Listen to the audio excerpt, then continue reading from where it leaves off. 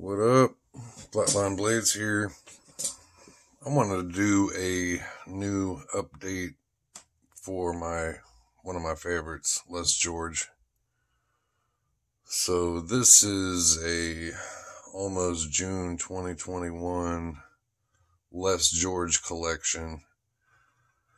I've had one or two other things that I've let slip out of my hands. One of them literally just last week, but I got a new VECP, so I'm pretty good with that.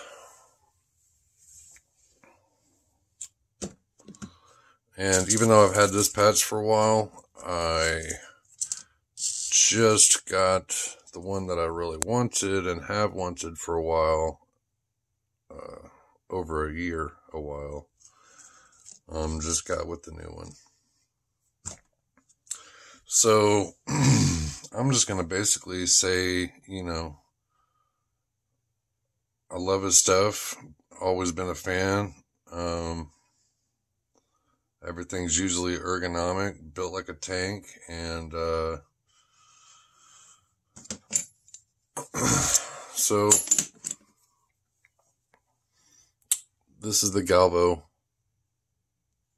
It's a boot knife, dagger. It's a 4-inch blade, double edge.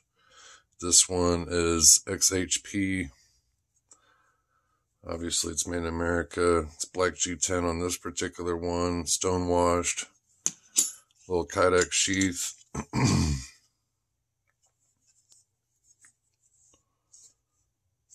Feels pretty good. I like the size, the balance, the weight. I did a video where I busted out the scale and the micrometer. I might actually do this depending on how long this video ends up going. I'm trying to basically just kind of give a shout out. And,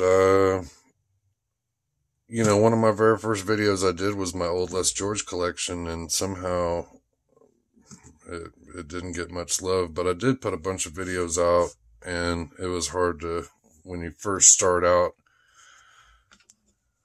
here's my first 4 videos, and I just started my channel today, kind of thing. Anyway, so, I'm going to give this another shot now that I have some other new good stuff to throw in here. But this is literally one of my favorite knives.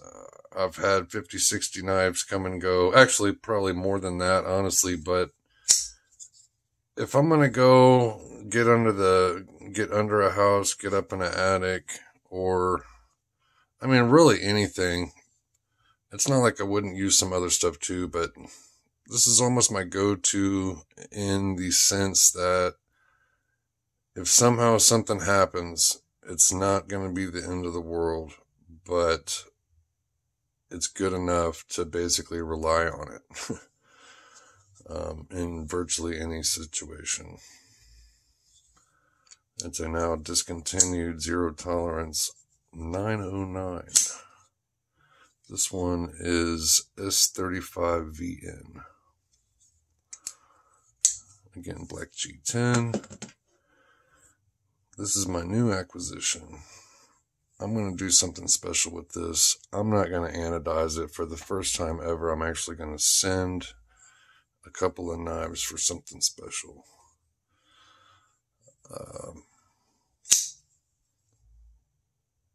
But this is a Tonto. This one's XHP. And of course, yep, with a lot of my stuff that I'm getting right now, it's stone washed. But I've had the flipper version for over a year. And I gotta say, I'm definitely liking the, the double thumb studs. The non-flipper version, whatever you want to call it. But, this is not me kissing somebody's ass or anything. There's 1,000 knives. I really like a lot of knives, But there's just something about this simplicity and the basicness of it and how it feels and fits in my hand. that just straight draws me to it.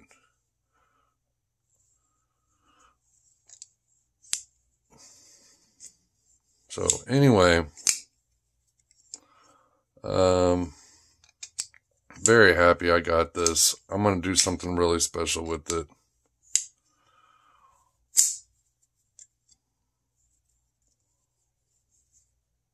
Just love how it feels in my hand though. That's why you see multiple different variations of damn near the same thing. This one I've had for a while. I anodized it.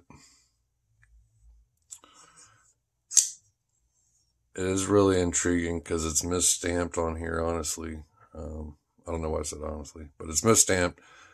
It says 204p, but this is Chad Nichols Damascus. It's really not that big of a deal because I know he'll vouch for it, saying it's real and legit. I just don't know if that makes it more or less valuable, but I've had this thing for over a year, and it's one of my only couple of knives that I don't see myself getting rid of, period, point blank.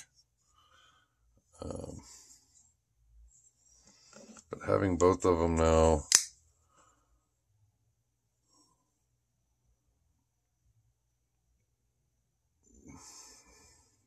I'm definitely a huge fan of just the simplicity and how it feels in my hand for all of these.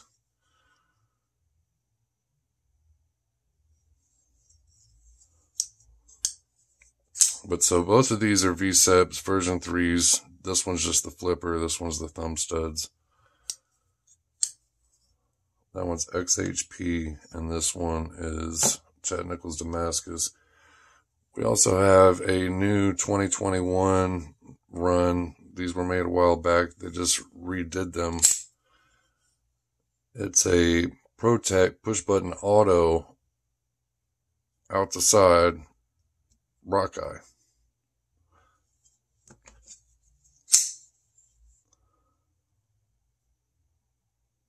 I mean, it's the same thing. It's the same shape. It's the same little finger cutout, which means, again, I'm a fan. I like it.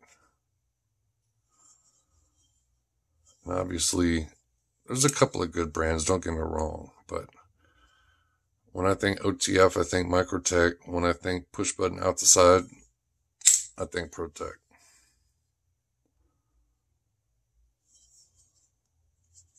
Glad I got this. The new versions, Protech is starting to make stuff in S35VN and S45VN. I've realized recently. And then something else I've had for a while.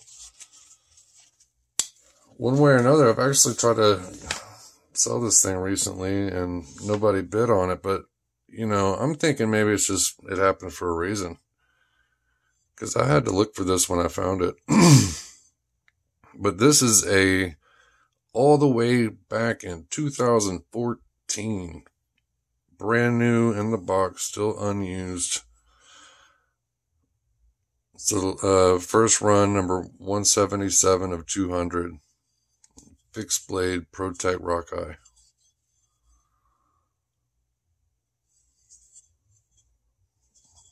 Black and gray G10. Again, same ergonomics because it's the same thing. Matter of fact, I'm just gonna keep this. I'm mad at myself. I just had a Spartan Aster, and now that I'm looking at it, because I finally got the other VECP, I'm like, I should have just. I wish I just had it here. But anyway, it is what it is. Definitely a Les George fan. I saw what they were making for the new Blade Show stuff, and I was like, oh man, that would be fucking amazing. But all right, I don't know how this went as long as it did, but Flatline Blades, hit that like button, subscribe. Fixed blade Protech Rockeye, push button out the side Rockeye, VECP, ZT909, the Galvo, Les George.